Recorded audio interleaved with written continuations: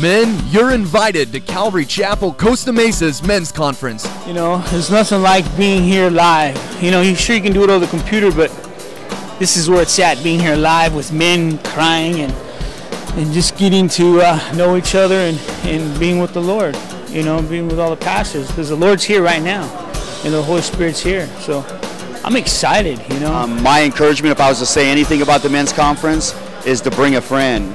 You know, I like that AT&T reach out and touch someone. So, you know, I think it's a real blessing. The testimonies I'm hearing from the people are great.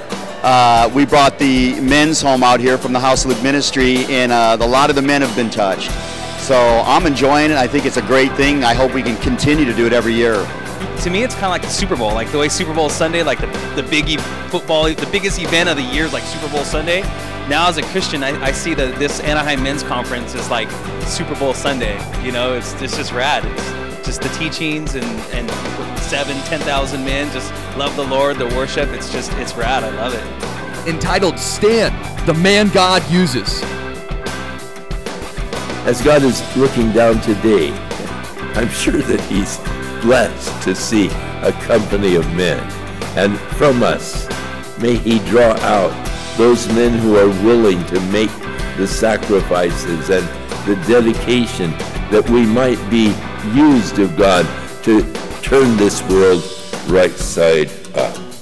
Featuring speakers like Brian Broderson. There's a life to be lived in the sense that God wants to perfect us. He wants to transform us. He wants to make us personally more like Jesus.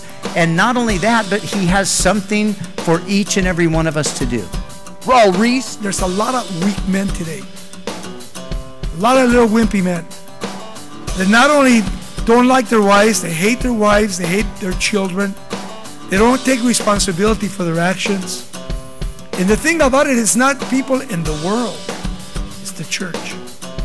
The church. And yet Jesus Christ is looking for a man after His own heart. Skip Heitzig.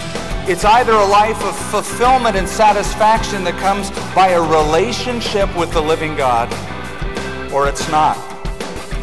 And if it's not, all you have left is imagination. You make it up as you go.